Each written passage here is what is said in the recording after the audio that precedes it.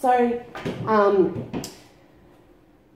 when we look at it that way, what we will try and do is try and change a thought or an emotion. So if we change the way that you think about something, that in turn can increase your emotions, so it might increase your self-esteem or your confidence in yourself. And then that will ultimately relate in you behaving differently or more desirably. Does that sort of make sense? Yeah. Yeah? Okay, good. So now that we've that's just a very rough idea of, a very broad idea of what we do here. Just in your own time, how about you tell me why you've come to see me today? Okay. And there's no pressure, you just take your time. I was married 5 years ago, but then she left me. Okay. Since then, I've had a real problem talking to women. Okay. I'd like to pursue a relationship again, but I have no self-esteem in myself, I guess, and I'd like to work on that. And there's this waitress at a local coffee shop, which I would like to ask it. Yeah. Yeah. It's just getting up the courage. Yeah. No, that's completely understandable. Look, it was 5 years ago that your marriage ended. Yes. And look, if you don't feel comfortable telling me, you don't have to, but may I ask why it ended? I don't want to get into it. No, it's too, that's fine. Look, coming from something like that where you're in a relationship with a significant person in your life and it ends, regardless of the nature of it, it's clear to me from your body language and the way that you talk about how you've been for the last 5 years, it's clear that it did hurt you, that it has affected your self-esteem, that you've perhaps lost your faith in the concept of having relationships, even though you say that you would like to pursue a relationship, that's right. I'm sort of sensing that there's this fear that you're going to be hurt again.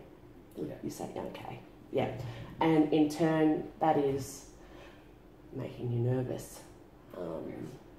And making it very difficult for you to talk to women about that.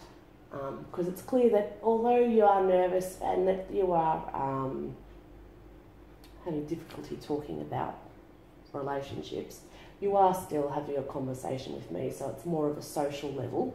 So when it's more of a social level, or if you're talking with a work colleague that's a female, that's not an issue. Okay, so it's just when there's that element of you would like it to be perhaps in some stage intimate, and that's when the fear, okay. And that's completely understandable. I could talk from my own experiences and say that it's completely normal to lose faith, and sometimes it takes people a long time to come back from it. Some people bounce back. It's just, you know, every individual is different. I know that it took me quite some time to have enough confidence in myself to actually get myself back out there.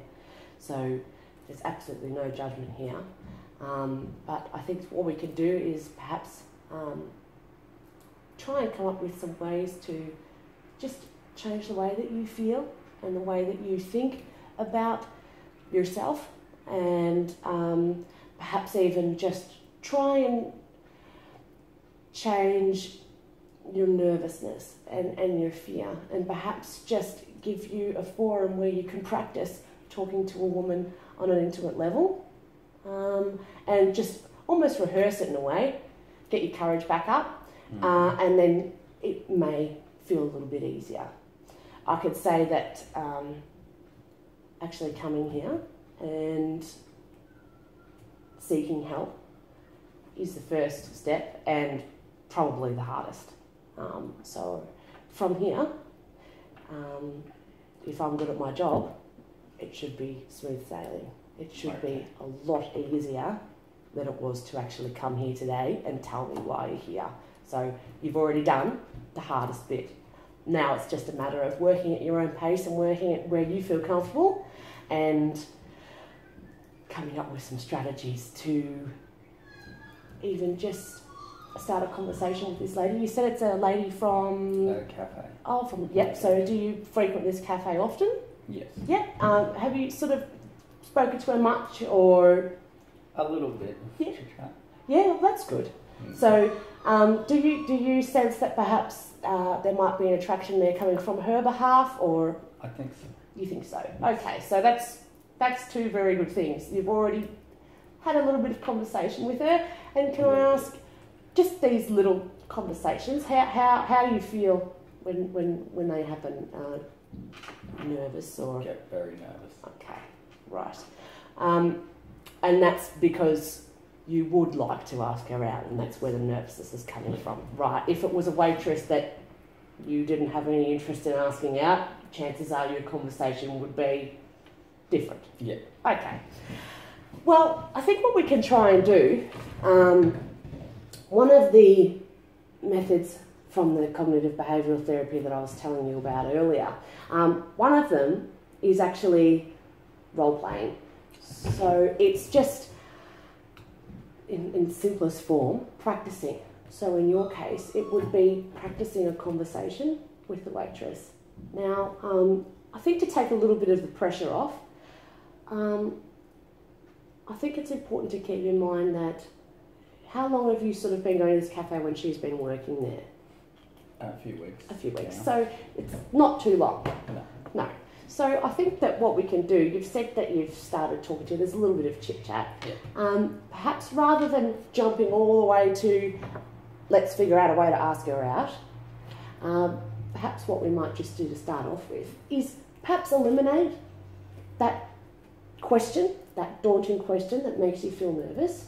Still have in the back of your mind that you are interested in her, but perhaps your fear might be stemming also from getting the courage up and getting it and steering the conversation to a place where you can ask her, which in itself can make anyone nervous. I really don't think there are many people out there that aren't nervous asking someone out, because anyone is afraid of that element of being rejected or turned down. So I think to start off with, we could just practice some ways to perhaps develop the conversation a little bit more and just to start getting to know her a little bit. So, for example, if you're happy to give this a go, what we can do is I can be the waitress, okay? So it's just a normal day.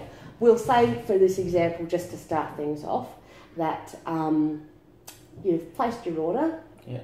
I'm making it, and you're standing there waiting. The shop's empty. When you walked in, I was actually looking quite bored. No one behind you, so there's no pressure. You don't have to rush or anything. How about, because she's looking bored, how about we just try to just begin a conversation, ask her how her day is. It's pretty quiet in here today, etc., etc. How does that sound? Yeah. Okay. Yeah. All right. So just in your own time, I'm making the coffee. No pressure. It's just simply, if it was a work colleague, asking her how her day is. Okay. Okay. Or asking me how my day is as a counsellor. There's no pressure. Right. So in your own time. How's your day been? It's pretty quiet in here. Oh, it's been so boring, considering coming off the weekend when we were absolutely flat out and the days just flew by. Today is just dragging on. I'm so glad I've got someone here to talk to. That's good. Yeah, how's your day been? Oh, it's pretty good. Yeah. Coffee always makes it better. It does. Yes. Slow down. So what have you got planned for the rest of your day? Not a lot, really. No? So you can perhaps say, how about yourself? Do you reckon it might pick up over lunch?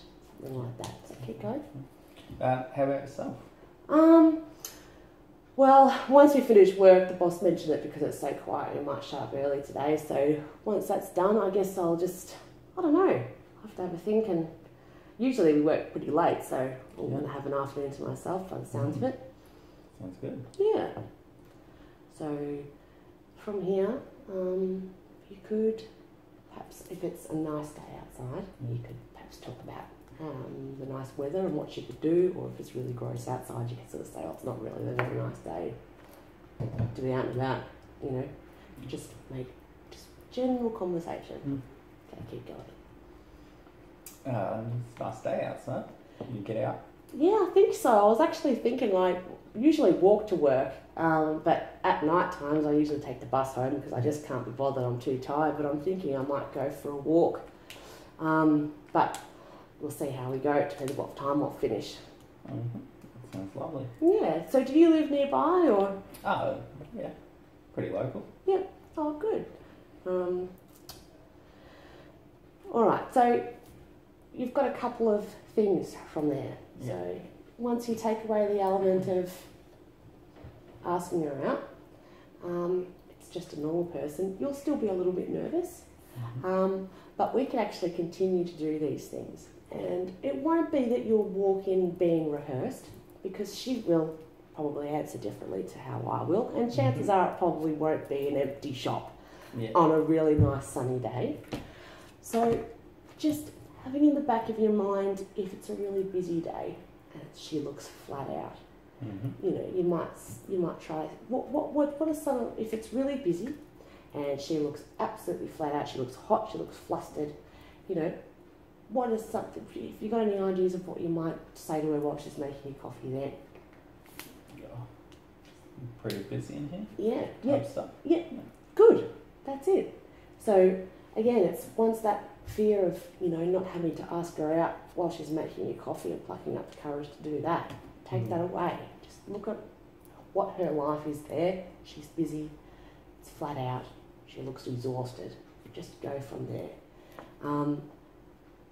If she is interested in you, which you think that she is, she will talk back. She will make conversation just as much as you do. And I guarantee you that with the continuing sessions that we have, and the continued time that you go and see her, look, the first time all you might get is, hi, how are you? Geez, it looks really busy today. I feel really sorry for you, you know. I hope it quiets down for you later and your boss will let you have a break or whatever. And you'll walk away and you'll think, all right.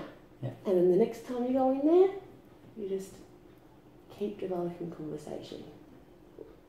It will become so comfortable with her and so easy that there will be less fear, there'll be less nervousness. You will still have that apprehension, you know, anyone has apprehension when they're putting themselves out there. But with a bit of a foundation to work from, and there's that comfortability between the two of you, it will be a lot easier. How does that sound? Sounds good. So what we'll try, good. So what we'll try and aim to do every time you come in, we'll keep doing a couple of different role plays, a couple of different scenarios. And what I also think we should do, because you frequent this cafe quite often, don't you? Okay, so perhaps in your own time, have a think about some conversation starters with her. Every time you go in there, pay a little bit of attention to her, and from the information that you do get from her, and also monitor your feelings. So how nervous you feel the first time you start trying to talk to her. And perhaps what you could try and do, just as a little bit of homework, I know we're all, you know, sick of school and we all never want to go back. I know, I'm actually still studying at the moment and I wish I wasn't. But if you could just perhaps record and just write a bit of a diary about how you're progressing.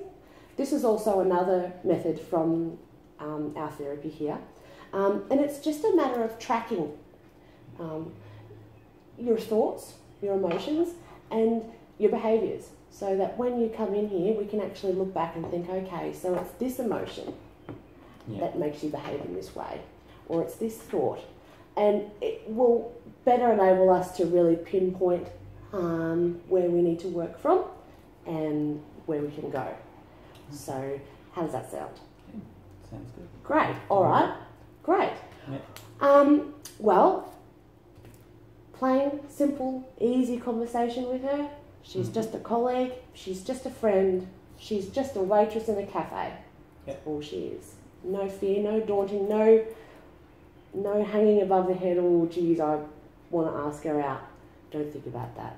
Just think of it more as I just want to get to know her a little bit more. Simple. Yeah. And while you're doing that, keep a diary about how you feel you're going, how you feel you want to improve, and then every time we have another session, we can talk about that, talk about how you've progressed, and keep practicing some conversation with her.